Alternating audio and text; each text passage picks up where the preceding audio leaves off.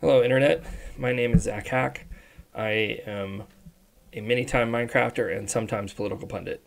So today I want to talk to you all about the 2020 race for the president. I've been doing some due diligence. I've read Kamala Harris's book. I've read Howard Schultz's book. I started looking into Cory Booker as well. I'm about halfway through his book. I came across a guy by the name of Andrew Yang. But what I found compelling was he's not a socialist. He's a very egalitarian type. He really believes in markets and capitalism. So his main spiel is UBI. It's Universal Basic Income. But I am attracted to UBI. So I find that that's a really interesting solution. As someone whose day job is working in automation software, a field I've worked in for about, 9 years now, I find that UBI is an elegant solution to replace a lot of our government programs with a single stipend that every person in the U.S. would get. But Andrew Yang can articulate that better than I can. Hello, I'm Andrew Yang, and I'm running for president as a Democrat in 2020. One of the central elements of my campaign is the Freedom Dividend, where every American receives $1,000 a month, free and clear, paid for by a new tax on the companies that are benefiting most from new technologies. I believe so strongly in the power of the Freedom Dividend to improve tens of millions of Americans' lives that I am personally going to give one New Hampshire resident $1,000 a month every month in 2019. Let's build a new kind of economy, one that puts humanity first. The Freedom Dividend may be controversial, but the concept has had a wide range of supporters throughout history. If you look at the heritage of universal basic income, it's a deeply American idea where Thomas Paine was for it at the founding of the country. And then Martin Luther King was for it. Milton Friedman, the godfather of conservative economists, was for it.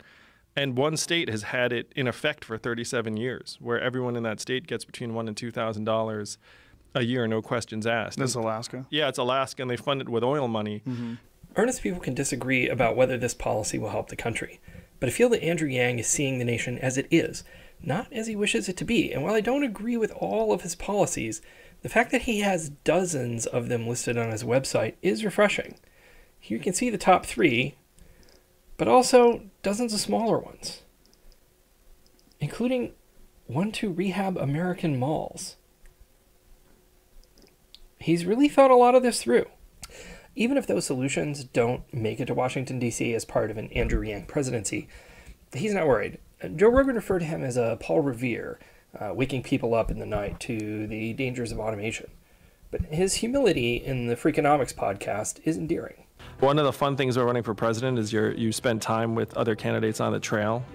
I have some ideas, but my vision is that there is a set of patriots that are all heading to D.C. to try and save this country. I plan to be in that group, and if it's as president, fantastic. If it's as vice president, also fantastic. I just want to solve problems, man. I don't really care about the seating chart. And someone said to me, it's like, hey, what if Joe Biden takes all your ideas? I would say that's fan-freaking-tastic. At this stage of the campaign, Andrew needs to make the Democratic debates. To do so, he needs to have 65,000 individual donors.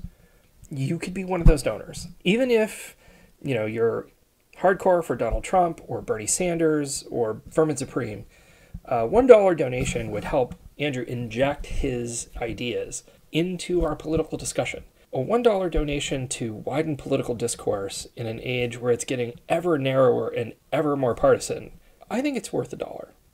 Go to Yang 2020 and find out how you can help. Thanks.